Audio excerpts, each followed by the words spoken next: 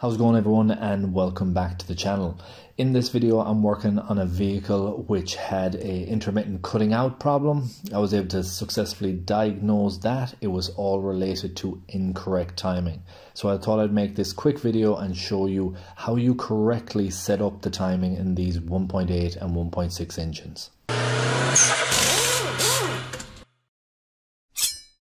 So what you see here in front of you is the timing belt toolkit that you're going to need to successfully do this job. Whether you're doing a head gasket, cylinder head, camshaft adjusters, timing belt, you will need the correct tools on this one. It is a little bit trickier than others to set up the timing. I will link everything in the description, and it is cheap, so go ahead and get that before you start this job. Okay, so firstly let me show you this vehicle with the timing out of alignment. So this one had cylinder head work done on it, which meant the camshaft adjusters were removed.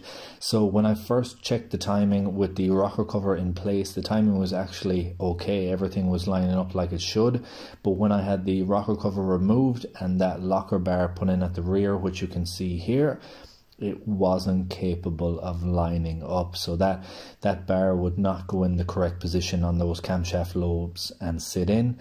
And if you can see here, with these close-up shots that I'm showing, you can clearly see that it is out and considerably out of timing on that side, on the left-hand side, as we're looking at it here. So when you know what to look out for, it isn't that difficult to do this job. What you need to do is make sure that that camshaft locking bar can sit in correctly on them camshaft rear lobes. So you want that to be able to slide in place nice and easy.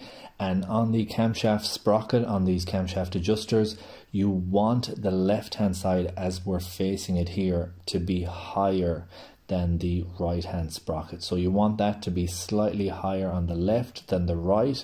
In that first clip that I showed in the introduction, it wasn't the case, and that showed that the timing was out when the camshaft locking bar was in the correct position. Now on the bottom crankshaft sprocket, the timing marks are very clear and very straightforward. You can put in a flywheel locking tool. I didn't use it. It's not really needed, but if you want to be extra safe, you certainly can go ahead and put that in position. So with the crankshaft sprocket all lined up, with the adjusters, the top camshaft sprockets all lined up, and that locking bar in place, you can be safe in the knowledge that you have the timing set up correctly, and this vehicle will be able to run like it should.